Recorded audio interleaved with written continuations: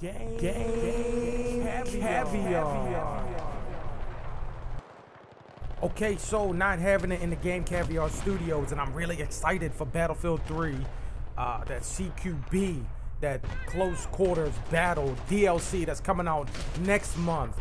They also are rumored to have a Battlefield Elite that's kind of like COD Elite, and I talked about this in some of my videos.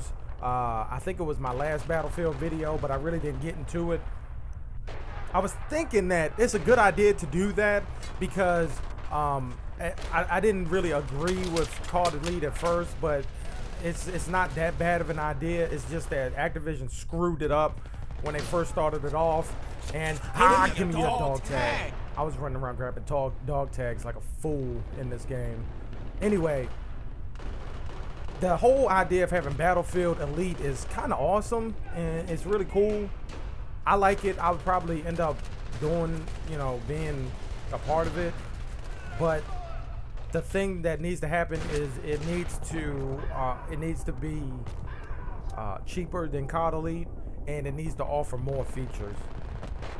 In order to beat the best, which is Call of Duty, you literally have to beat the best, and they're not going to start selling their games for cheaper. That's not going to happen. But what they can do is they can take that Battlefield 3 Elite service and make it cheaper while packing in more stuff into it, and they can add like gold guns. They can add special guns just for people who are part of the Battlefield Elite. They can add like, I don't know what they can add. I'm pretty sure if it's gonna happen, and it's probably gonna happen, they're gonna have something awesome that goes along with it. Another thing, Activision is probably like, these fools are fighting off of us, and we hate that. We're hating on them. Give me a dog tag. So what they could do is, I don't think this could ever work in Call of Duty, but if Call of Duty had some sort of rent-a-server option like Battlefield did, I think that'd be a lot, I think it would be more popular than it is on Battlefield.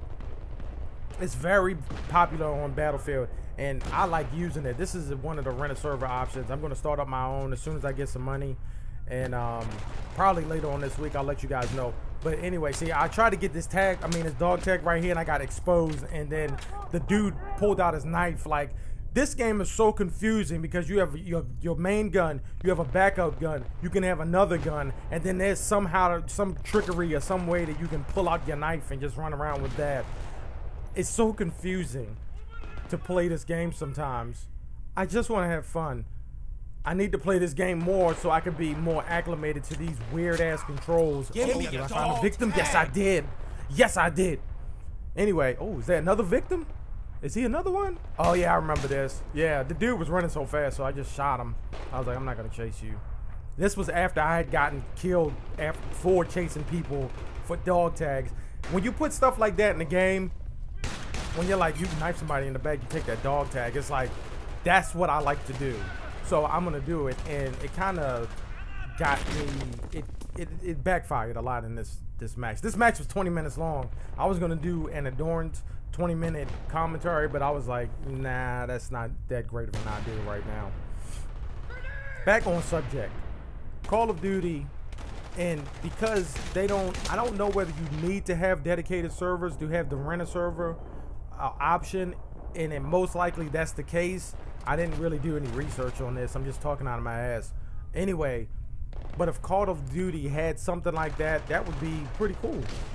Actually, you know what? They do have something like that. Be honest with you, now that I think about it, they have the private matches. But do they have private match? Well, I don't know. They do have like a private match, but it's not really you can't really change that many things inside of the private match in Call of Duty like you can in Battlefield. So in order for them to actually do that, what they could do, instead of renting a server, they can have it to where whoever's setting up the private match has a longer list of things that you can change, and it could be like, gravity 50%, where you can jump all the way up in the air, and bullets are 1/10 of the strength, but you have 10,000 more bullets and you never have to reload. Kind of sort of the things that people already do in Call of Duty when they hack the game. And a way to, I think a good way to limit that is to actually incorporate it into the game, because if people are constantly hacking Call of Duty, and it happens a lot, especially the older Call of Duties, and they do the things to where they have like infinite health or there was some sort of what was it called? There was a mod or a hack, I should say, that had it was like zombies, but it was in COD 4, and it's kind of like infected in Modern Warfare 3. I saw a video of it a while ago. It was weird.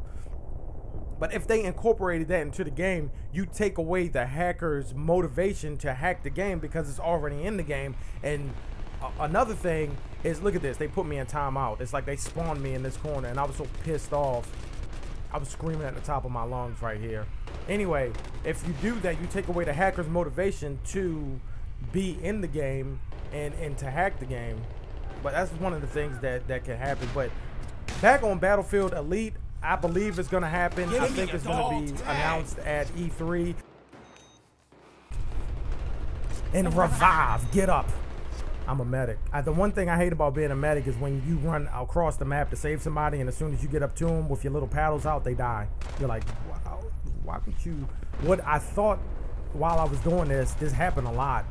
I was like, in Killzone, if there was a medic on your team and you lay there and you're about to die, there was a beacon that showed up that showed you how far away the medic was, and it did give me your dog tag.